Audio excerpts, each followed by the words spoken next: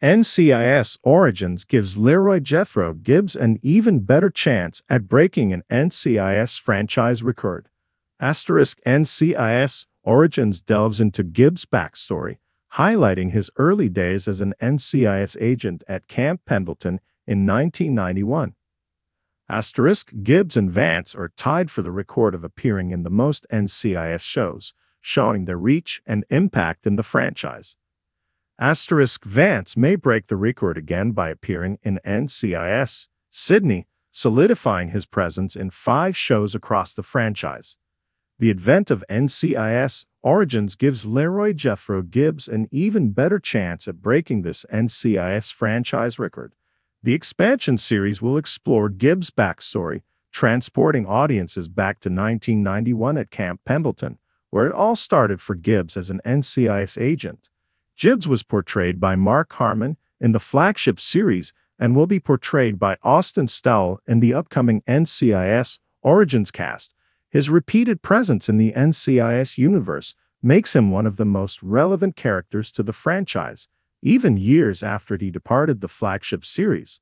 Although Mark Harmon's Gibbs was the face of the franchise for practically 2 decades, he wasn't close to breaking this franchise record until the creation of NCIS Origins. Few characters can compete with Gibbs' expanse in the NCIS verse, but Rocky Carroll's NCIS director Leon Vance has been a tough competitor. Gibbs and Vance are featured in the highest number of shows in the NCIS universe, with over 10 different shows making up the shared NCIS universe, and more to come. This record could be a fierce match between the 2 supervisory characters in the future. NCIS Origins will feature Gibbs in a 4th NCIS show, tying the character with Leon Vance. NCIS Origins will see Gibbs featured in yet another NCIS show. Gibbs' character has been featured on the flagship NCIS New Orleans and JAG. Origins will be the 4th show he has been featured in across the NCIS source. Gibbs never joined the NCIS Los Angeles cast, but he has an interesting connection to the Los Angeles office. In NCIS Season 6, Episodes 22 and 23, Legend Part 1 and Legend Part 2, Gibbs visits the NCIS Office of Special Projects in LA, and the 2-part storyline serves as the backdoor pilot of NCIS Los Angeles. Rocky Carroll's Leon Vance has also appeared in 4 shows across the NCIS verse: NCIS Los Angeles, NCIS New Orleans, and NCIS Hawaii. Leon Vance fills a massive role in the NCIS verse, overseeing all the field offices, so it's difficult for another character to measure up to his expanse, even the great Gibbs. But NCIS Origins made it possible. That said, while Gibbs is in the running with Vance, Rocky Carroll has the distinct honor of portraying his character in every single appearance. Gibbs has been portrayed by Mark Harmon, Mark Harmon's son, Sean Harmon, and now Austin Stowell. How Leon Vance could break the record again for being featured across the most NCIS shows. Although Gibbs is now tied with Leon Vance for being featured in the most shows in the combined NCIS universe, Vance could easily break the record again and claim the title for himself. Director Vance has been featured in every NCIS show up to this point, except for NCIS Sydney, which premiered just last year. In the upcoming NCIS Sydney Season 2, it would be natural to include Leon Vance, and it would solidify Vance's presence in 5 shows across the franchise.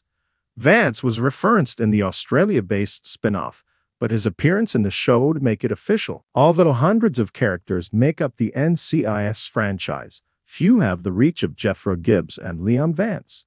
Gibbs and Vance both appear in 4 shows across the NCIS shared universe, tying them for the record of appearing in the most shows across the franchise. It's an interesting feat because TV shows rarely see the longevity that NCIS has experienced, having been on air for over 2 decades, and it's rare for a franchise to have so many spin-offs. The unique combination provides veteran NCIS characters unique opportunities to accomplish television milestones. Why some NCIS Hawaii fans are boycotting Mark Harmon's Young Gibbs series. Might we be looking at the first cross-series NCIS feud? Fans of NCIS Hawaii blame the existence of NCIS Origin for the cancellation of their beloved drama, and they're not afraid to say exactly why on X, formerly known as Twitter, where they've launched a combination boycott and renewal campaign. Their reasons are myriad. Some of them think that CBS could not afford both Origin and Hawaii, and thus picked the younger series with a veteran franchise lead instead of the uncertain future, though other factors seem to be playing into those beliefs too. This is why NCIS Hawaii was canceled. Budget for this show and NCIS Origins, think that's the name, about Gibbs in his younger years leading up to him becoming an NCIS agent, said at Nicolabdos 1, while adding they don't assign any blame for this. At Juliana_author subtly suggested a boycott, while several fans pointed out the lack of diversity likely to be on display in a Leroy Jethro Gibbs, Mark Harmon, origin story in comparison to Hawaii, even suggesting that CBS might prefer such a show. But was the drama really canceled to make way for a dark, possibly fan-alienating Gibbs origin story? The answer is more complicated than you'd think.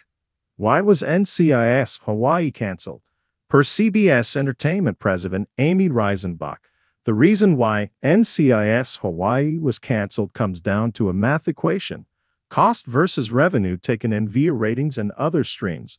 The amount of space on the schedule also played a part in the decision, according to a statement she made to Variety.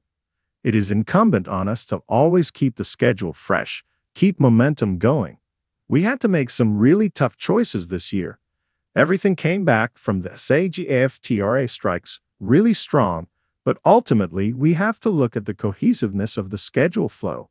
We have to evaluate the financials and the performance overall, and we make tough decisions. But why pick an untested series like Origins over a proven hit like Hawaii?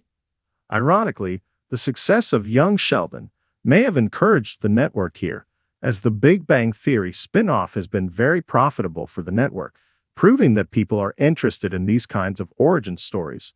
Since the drama is set to include narration from Harmon himself, there's an even deeper parallel. Perhaps the formula will be tried in a much more rigorous way this fall when NCIS Origins hits the air.